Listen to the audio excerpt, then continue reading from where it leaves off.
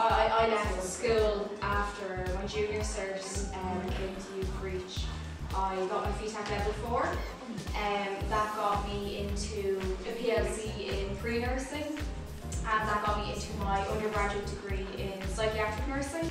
And I still wanted to become a nurse, and Youthreach really helped me with that. I feel Youthreach really helped prepare me a lot better for the real world and the working world. And it didn't matter why school hadn't worked for us, the fact was school hadn't worked for us. But what we all had in common was we wanted to create a life for ourselves and a future for ourselves. For very similar reasons, I had left school at the same time she had left. Separate schools, we didn't know each other, but I became ill and the way school was working just wasn't suiting me, and no matter how many times I tried to switch things up with normal school life, it just didn't suit me. Youthreach opened up an opportunity for me to come in. When I was here, I was socialising a lot more with completely different people from completely different backgrounds. I wouldn't have been able to get where I was without Youthreach. Unfortunately for me, it didn't work out the way I meant, so now I'm employed now, and I want to get back into education, but I might be changed up for music, and it's through Eddie and Youthreach that I discovered the love for music. So, and it's given me, like I said, the confidence to pursue guitar and music in that way. So my story is quite short. It's not as successful yet as these two girls, but it will be, and it's because Youthreach does it. So.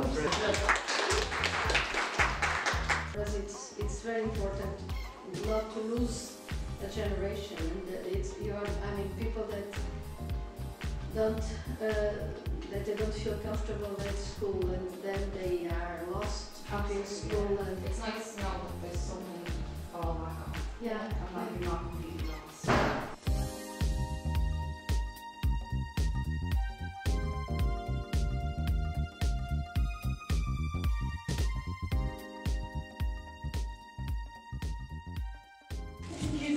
This is a good opportunity. Let's celebrate.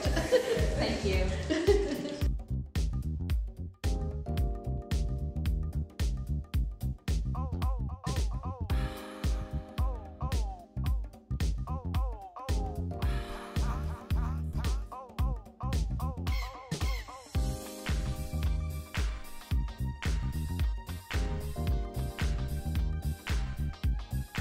Now for the last few weeks.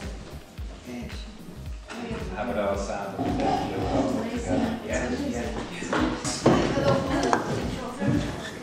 Yeah, they're freehand sketches that they done the other day now, and the carbon paper will just trace it then onto the wood.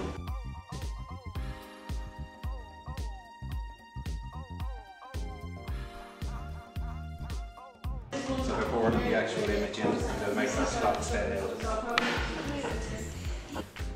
It's amazing. It evolves right through the room, all the colours. So this is they get a feel for everything in regards to tones and shading and everything. It's so cute. Decoration. I found it. Yeah. It's very nice. Thank you. Very nice. And then if you go over here, so it's at 2D, and these are my inspirations. I draw them all, and I make it out of. That's nice. And what you use? Yes, all sorts of things. Yes, it was my 2D piece. I had to use things, but not paint. Okay. And then this is the one I made out of all these equipment. In the subjects here, it's wood burning. Yes, and here I was seeing. Yes, and here we need to add colour then for my subject, for them. Oh, but that's nice. It's nice, yeah. Yeah, it is lovely. Yeah. So you also have some things. Yes. And it's making them feel relaxed. Nobody has ever convinced me that you cannot have fun while you're learning. So I always encourage fun, provided the work is getting done, feel relaxed about things. There's no problem that we can't surmount. Every problem can be overcome if we sit down and discuss it logically and approach it in a certain way. And I don't think there's any mystery to it. That's simply it.